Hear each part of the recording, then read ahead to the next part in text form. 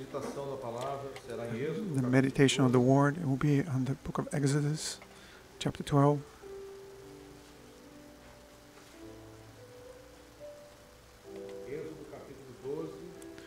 Exodus 12. If it's too loud, please tell us. I feel like it's a little bit too loud.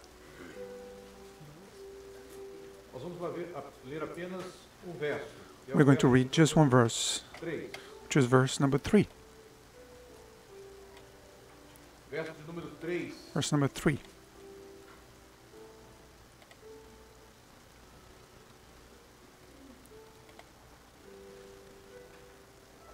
Assim nos diz a palavra do nosso Deus. Falai a And where the Lord says the following. Israel, dizendo: aos 10 deste mês, cada tomará Speak to all the congregation of Israel, saying, on the 10th of this month, every man shall take for himself a lamb, according to the house of his father, a lamb for a household. Lord, we thank you for this word, and only from reading, we really can find sustenance and the joy for living, because in it we can find the meaning for our life, for our existence.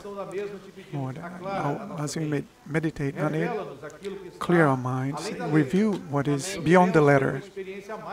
We want to have an experience, a greater experience with you, in the name of Jesus. Amen. The church may be seated.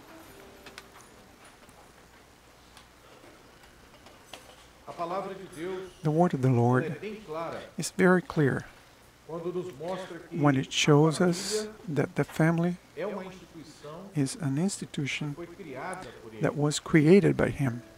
The family is the basis of all things.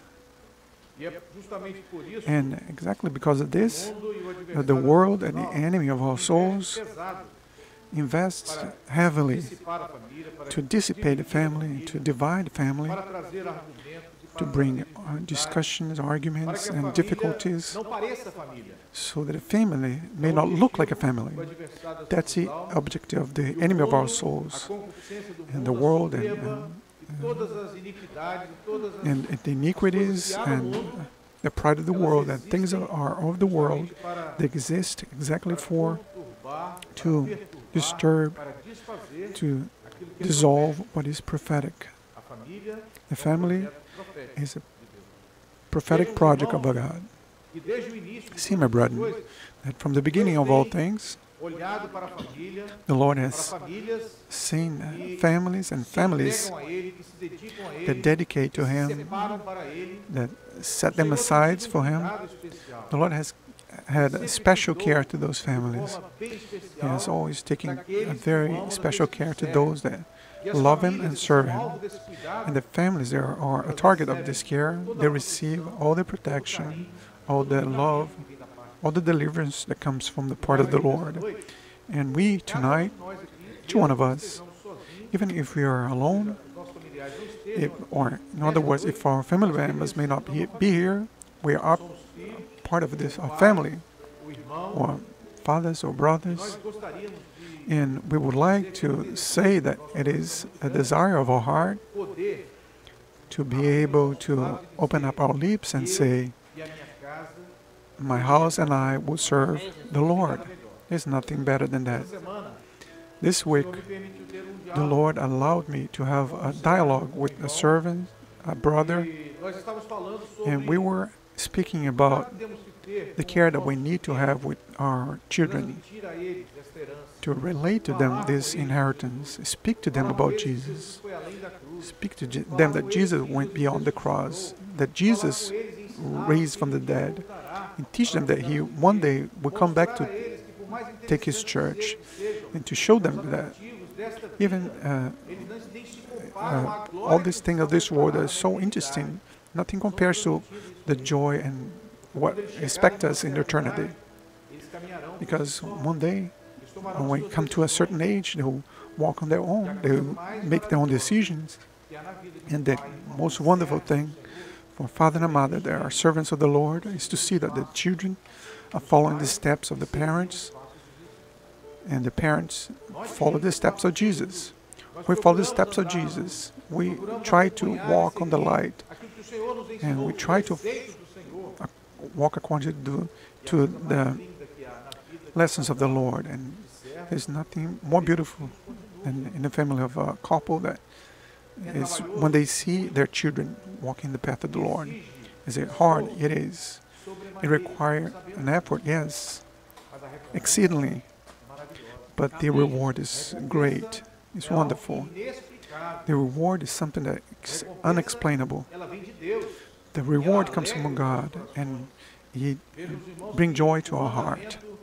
See, my brethren, that the only commandment with promise is honor your father and your mother, so that your day may prolong, so that you may have health, so that you may have victory. And there is a sign of prophecy to eternity, because longevity is connected to eternity. If the children honor their parents, they will be successful and they will inherit the celestial mansions. This is wonderful. It is worth for us to pay attention and to care for this, so that the children may grow up loving the Lord above all things. What the Lord says, that blessed is the family and the home that walk on the path of the Lord, and blessed is the man who walks in the path of the Lord. Blessed is the woman who has around the table of her children, and she feeds not only with physical, material food, but also with the spiritual food that will guarantee that once they grow up, they become mature and they make their own decisions, that they love the Lord, and we can fulfill that expression. You see your children, the children of your children, and peace upon Israel. Spirit of the Lord tonight, He wants to show us that there is a beam of light, the revelation of the Lord upon the church tonight, to give us a warning, so we may remain in this path, so that we understand this and that our families are preserved. All the experiences in the Bible, they speak of it. They speak of families being preserved. When we see the instruction of God for Noah, it calls Noah and tells him, I've seen that the earth has been corrupted, but it's my desire to save. And the Lord gave all the instructions about the ark. And Noah obeys, but everybody else mocked. Those that mocked, they represent the world that hardened and closed their ears. They don't want to hear the voice of God. And in the moment in which they are sinning and living in iniquity, they don't see the risk that they're going through. And then the moment of the departure comes, the rain starts, and the door was closed from the outside, from the angel of the Lord. And they knocked, they wanted to enter, they shouted for the name of Noah, and Noah could not do anything. But Noah heard the voice of the Lord, he entered with his family, and the word of the Lord says that because of His grace, 8 people were saved. The number of 8 speaks of the grace of the Lord, more than perfect. It's the Lord that preserves us, that preserves our families. And here we see an example, a wonderful example, the example of the Passover. As we say, we don't live the holidays religiously. We could have celebrated Passover every day of the week. We could preach about it every day of the year, 365 days of the year, because there's so many revelations in this passage of the Passover. But what the Holy Spirit wants to emphasize to us tonight is the preservation of the family. They weren't there. It was a circumstance, and they began to suffer the slavery. And they pleaded to the Lord. They pleaded to the Lord, and the Lord heard them. The Lord separated Moses to be used to free His people. And see, my brethren, that 10 plagues were sent against the Egyptians to weaken and soften the heart of Pharaoh, to convince him that that was the product of God. And Pharaoh had his heart hardened. And after each plague, and it has to be very clear tonight, each plague that came the people, Jewish people, was preserved. Plague of the frogs, the flies, the water turning to blood, the plague of darkness. This plague is a plague that is very. It happens in our days. We live in a day in which the world lives in darkness, where people that call themselves Christians, they celebrate things that are related to the world and to diabolic things. Sometimes they get involved in holidays and activities and celebration. They are worship to the enemy of our souls. They come up with a different name. They come something with the word and mix it up with things of the world. They may end up losing the light. But there's a people that in the midst of darkness, when the plague of darkness came against the people of Egypt, the Bible explained it was almost palpable. And that's what we see tonight in our days. The world sees darkness, prophetically speaking. They are almost palpable. We see signs that the world goes from bad to worse. Rumors of wars, children against parents and parents against children. My brother, there is such evil on the face of this earth, but there is a family there on their house, hearing the voice of the Lord, where there is light. Blessed be the name of the Lord. In the house where there is a secret, a family that found a secret. What is the secret? My brother and my sister, what is the secret? Hear the voice of the Lord. Pay attention to the voice of the Spirit, so we may live not according to this world. That's what the world gives us advice of. Do not take the shape of this world. So all the 9 plagues that came, they did not touch the people of the Lord. But there was the last plague, and this one the Lord wanted to give the deliverance for this last one. But this one was going to be a deliverance with deep experiences. Blessed be the name of the Lord. The experience was take up a lamb without any stain, keep it in the house from the 10th day, and remain with it until the 14th day. The animal will be like a pet, and then the animal was going to be killed, and it had to be cooked on a fire. And if the animal was too much for a family, that they should call another family so they could together eat the animal. Have you paid attention on the family? The Lord has a blessing for our families tonight. Believe in it. Believe in it. Have you taken up your lamb? The lamb is the Lord Jesus, the perfect lamb without any blemish and mark, the lamb that was allowed himself to be killed, to be burnt by the fire of trial. Jesus was tried and approved. The lamb was burned on a fire. Why? Because when the lamb is cooked on water, there's the same meaning as a lamb that is cooked on fire. Lamb that is cooked on water speaks of a religion where everything is adapted. If you like this, the Bible speaks something against what you believe, then no, we can adjust it. It's the lamb cooked on water, but the church that hears the truth, that hears the voice of God, he doesn't leave Jesus a lamb cooked on water. It's Jesus cooked on fire. It's a baptism of the Holy Spirit. It's a life renewal every day, feeling the presence of the Lord, the Lamb of the Lord, burning and speaking, because the fire of the Spirit has burned all the iniquity, all the transaction. Fire speaks of this, speaks of purification, that people experienced this. Instruction was to cook the lamb, bring bitter herbs, and leaven, bread with no leaven. Bread with leaven speaks of a Jesus that the world teaches, that you can put a little bit of the world in this gospel. Hey, there is a moment, there is going to be a celebration where people speaks like the enemy. Oh, nothing wrong with that. It's just fun. Take your children to participate in it, eat those things. It is 11. They say that they have Jesus. They go to church, they have the Bible, but they have the leaven mixed with the dough. But we have learned that the little bit of leaven contaminates the whole dough. But we need to be separate. And these people had learned this. And these people set themselves aside so they could enter into a new phase, a phase of deliverance. They had to kill the lamb, and the blood of the lamb, they would use like a paint to paint the doors of their houses.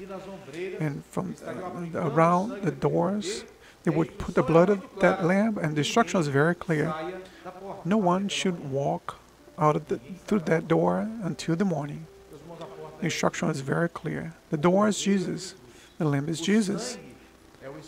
The blood is the Spirit of Jesus. Everything is Jesus to preserve our families. We're in a work and project. We have learned a project of salvation. When I speak of a church, when I speak of institution, we speak of a project as eternal that transcends the centuries and that will take us to eternity.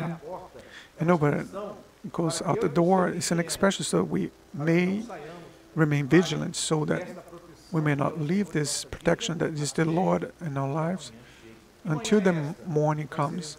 What morning? The morning in which the Lord is going to rapture us. The perfect day will come. We will be living with the Lord, and the day with departure, we will experience eternal life with our God. They obeyed. They ate.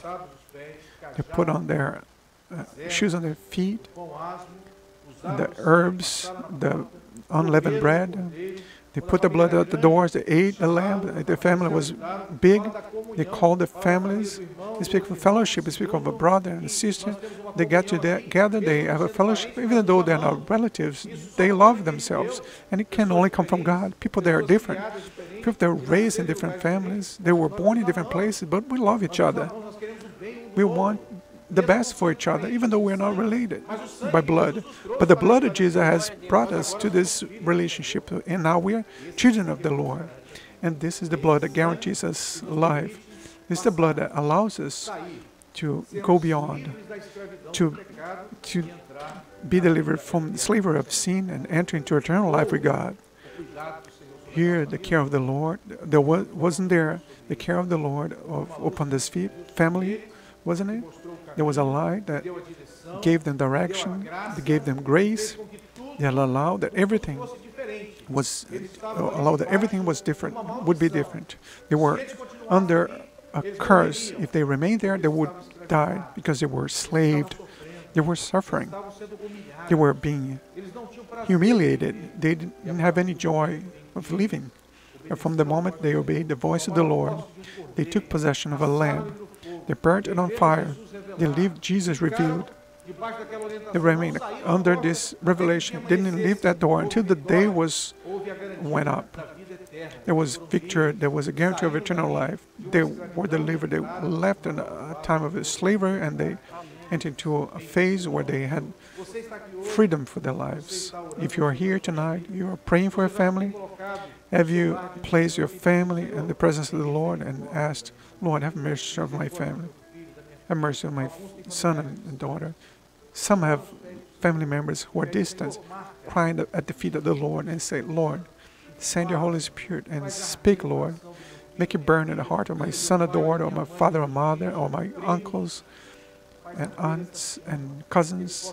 Make this flame burn in their hearts, that they may experience a revealed Jesus, a Jesus that has an eternal life, has a new phase for our walk. This world has nothing to offer us. What would be the life of them? Imagine, my brethren, what would be the life of the Hebrews if they remained in the place where they were? But the Lord, with His powerful hand, His strong arm, went to them, used Moses, and delivered them. Blessed be the name of the Lord, to enter into a land that the Lord has promised, land where there is honey and milk. It's a land that we're going to as well, about to take possession of this experience. Our children, the children of the servant, even you that don't have children yet, but you see the children of the servant of the Lord, they are your children as well. Pray for them. Live with them deep experiences. Live with them this protection, this love that can only come from the Lord. And may God bless us so that we may be prepared, and that the staff may be in our hands, the direction of the Holy Spirit, and the sand on our feet, the preparation of the gospel of peace.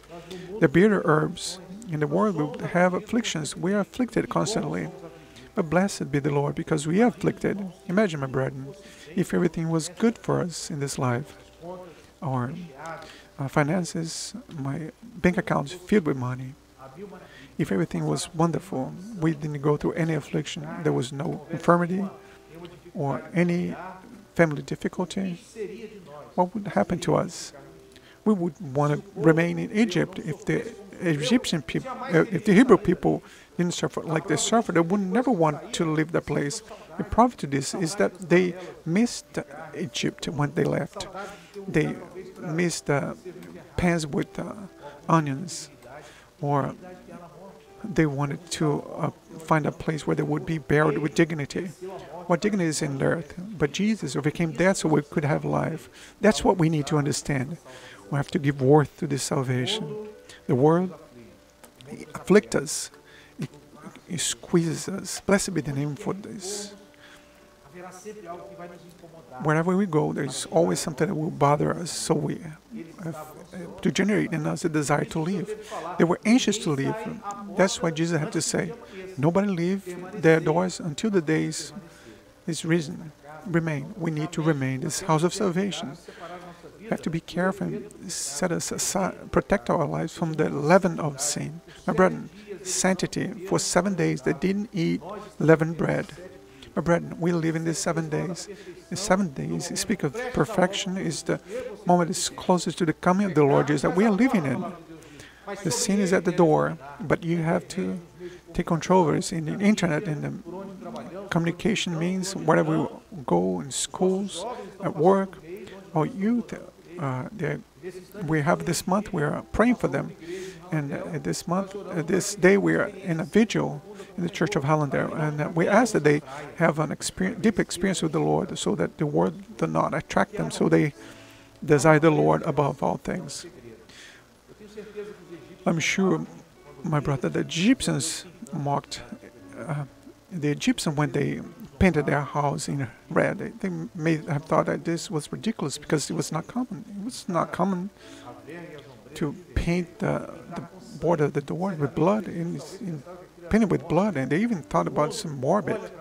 The world look at us and they think that we live a life that's morbid. But this aspect that the world says is the opposite. We learn the secret, and from this secret, we're guaranteeing our salvation, our eternal life. I want to share with you an experience that was pretty old. A few of my brethren may already know. There was a servant. She was a widow. She had a couple of children. Every night she met these children and prayed like we do every night. When we meet and we gather our children, we pray, put our hands on their heads and pray for them. This woman also did that, and she pleaded for the blood of Jesus. She was passing the blood at the doors, around the doors of the house. And that night, her house was invaded by a criminal with the intention of rob. Everybody was asleep. And when this criminal, when he entered into his house, God opened up his spiritual eyes. So he saw biologically the whole house filled with blood. He saw the walls, the blood was dripping down. The whole floor was filled with blood. And he walked to the bedrooms, and he saw the woman sleeping and the children all covered in blood. And he started shaking. He left, and he thought somebody came in and killed everybody, and the police comes, the only person alive, they will think that I killed everybody. He left, but he kept that in his mind. And he wanted to go back and find out what happened. And he come back on the following day, and he come in the afternoon. The woman was washing the sidewalk, and the same woman was covered in blood. And he was scared, and he came close to her and began talking to her, and the woman was very friendly, which is the character of servant of the Lord. We are gentle because the Lord taught us to be like that. She talked to him, and she said, "Good afternoon." And he said, "Did something happen? in your house? And she said, nothing different. In the neighborhood, he thought maybe he was talking about the wrong house. And do you have children? Yes, I have children. They're all here. They have one here and another there. And he saw the children. Yeah, at night, he saw them all filled with blood, and now they were perfect. He could not withstand it anymore. The Holy Spirit touched him, and he said, and I wanted to tell you, I'll enter into your house tonight. Your house was filled with blood inside, on the walls, on the floor, and you, your children, were all covered in blood, like if you were being exterminated. And she smiled, and she said, I'm going to tell you what you saw. And she began to talk about the secret. There is a lamb. There's a perfect lamb. There's a lamb that was burned in fire. There is a staff on her hand. There is the sandal of preparation, the gospel of peace. There is a bread without leaven. And she began to present the work. And this man began to cry. He could not stop. And he became a Christian through the experience of this woman. The Lord opened his spiritual eyes of that man so that he could see something that spiritually happens in the life of each one of us who are here. Blessed be the name of the Lord. My brother and sister, what would happen to us if it was not the Lord in our lives? What would happen to you and I, our wives and husbands, children, if it was not for the guidance of the Lord in our lives? And he said, speak of it for the rest of your life. Announce it. Proclaim this. And if somebody asks when you celebrate this, the Passover, tell them. Tell the whole story. And that's what the Holy Spirit is asking of you and I.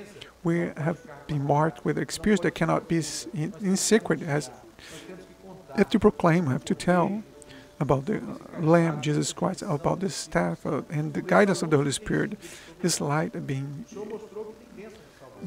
on our lives. The Lord has shown that they are a blessing for families.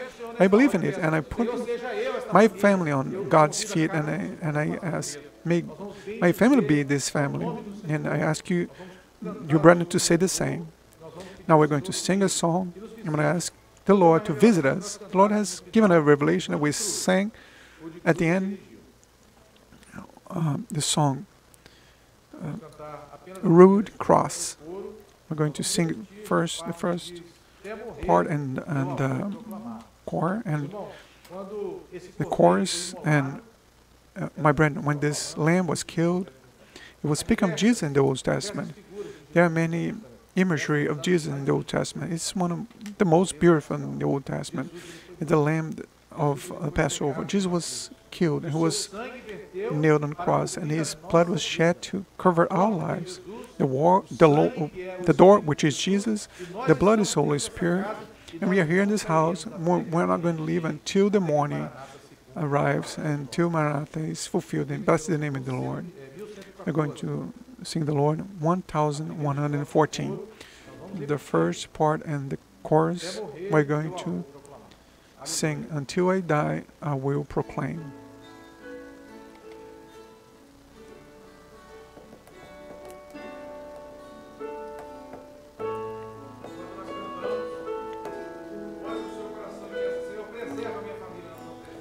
While we're singing, place in your heart the prayer, Lord, preserve our families.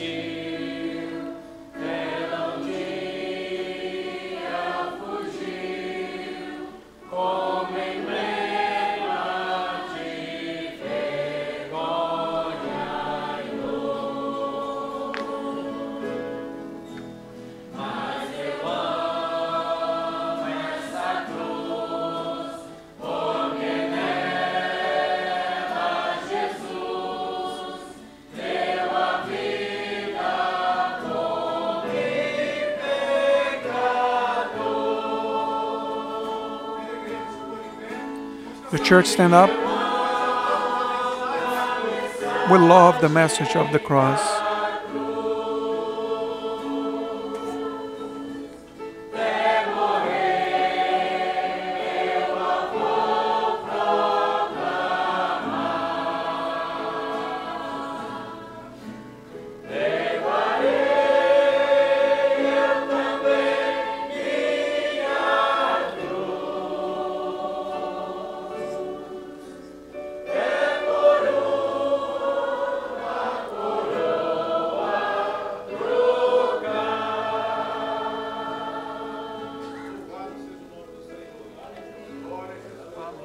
Blessed be the name of the Lord.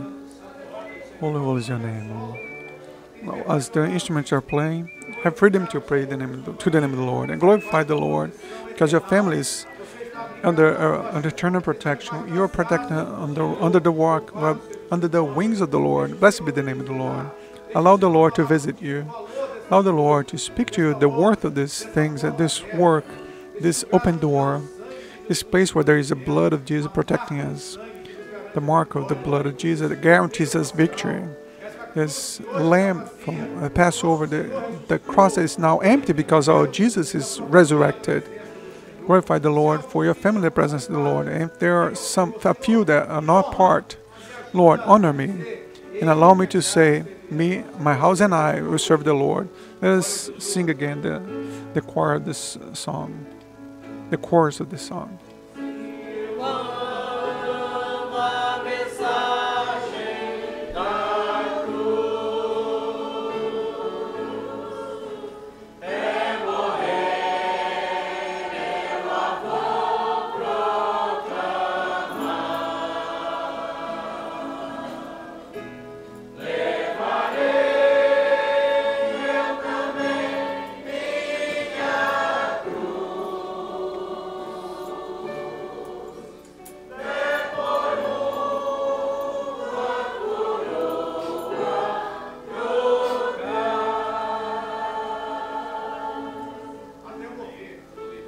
Until I die, I will proclaim.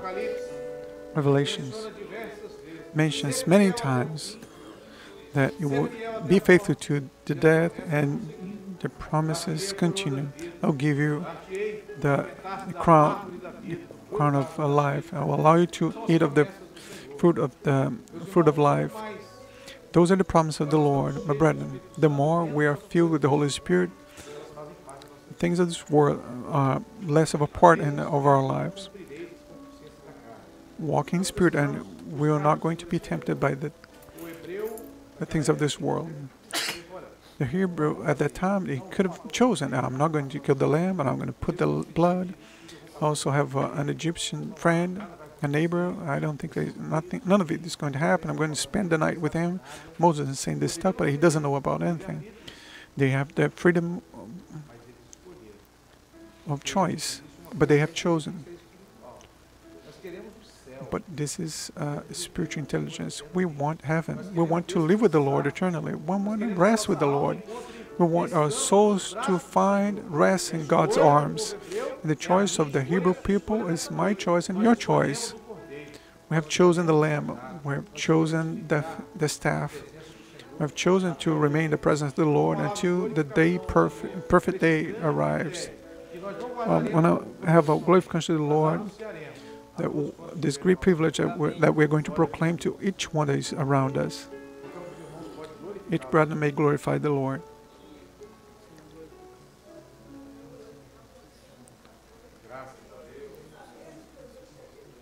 We glorify Lord because the price that you paid for our lives was not in vain. That's why we're waiting for the acceptable day of the Lord, in which you're going to come to take your church back to you. We are only looking towards you, Lord. We glorify your holy name for this wonderful price, amazing price you paid one day for us. We praise the Lord because we have learned this secret. We praise you for the service, for the worship. We ask you, take us home in peace. Lord, allow us to eat each part of this lamb, that we may not choose any specific part, but each one is, we have eat this lamb completely, burned on fire and nothing raw, and that your spiritual life may not be a life of religiousness and something that we may not live, something that the world try to contaminate us with, that we may eat this lamb that is burned on fire, that we may be baptized with the Holy Spirit, and it may use the means of grace and the spiritual gift, the fire, spiritual fire that burns on us each moment, that we may be ready for the coming of the Lord Jesus. We pray in the name of Jesus. Amen. The church may be seated. We are at your disposal to pray, and to anyone that may desire. If you are that identified yourself with this gift about the family, upon this life came a beam of light to bring deliverance and salvation. We are here to pray for you and to go to you and seek another experience with the Lord. Peace of the Lord to everyone. We are going to be here tomorrow for the Sunday school.